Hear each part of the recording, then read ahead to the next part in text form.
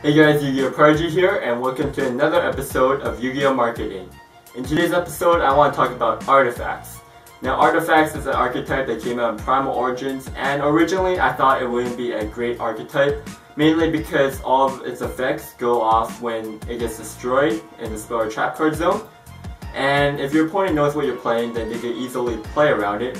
But a lot of good Yu-Gi-Oh players have figured out a way to build a deck that works effectively and consistently. So artifacts have been topping a lot of tournaments recently, been topping YCSs, regionals, etc. And that's when artifacts is mixed together with trap tricks and hands. So fire and ice hand, and then trap tricks Mirror Mellow, trap tricks Dynamo, I believe, new one from Primal Origins. They all work together well to make a really nice deck. So the main artifact cards I want to talk about for Yu-Gi-Oh marketing purposes are cards like Artifact Sanctum, Artifact Ignition, Artifact Morale Tech. Those are the top 3 cards that a lot of people use, and of course there's like Seize, Durandal, and all that stuff. But the most expensive card is Artifact Sanctum, and that's around a $20 card right now. It's an ultra rare, and it's got a really good effect. It brings back one of your artifacts. You can't conduct your battle phase, but it's a trap card, so you'll be activated during your opponent's turn. And if you do, one of the combos, for example, is you activate Artifact Sanctum, you bring back your Morale Tech, and then your Morale Tech's effect is that when it's special summoned, if it gets destroyed in your spell trap card, so it gets special summoned. But specifically, if it gets special summoned during your opponent's turn, it can pop one face-up card on your opponent's side of the field. Now that's good combos, and you could tell from the deck. If you look at the deck list of the artifacts, hand, and trap tricks deck, the main purpose of the deck is to consistently pop your opponent's cards in effective ways. So Artifact Sanctum, bringing back your Morale Tech, destroys cards. You can also bring back your Morgo Tech, the red guy, and he destroys 2 of your cards.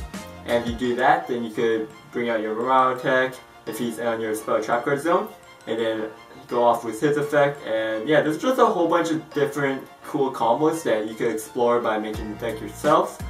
And so personally, I do feel like that this deck is good. Now the prices of the top cards, the more expensive cards, have been going down.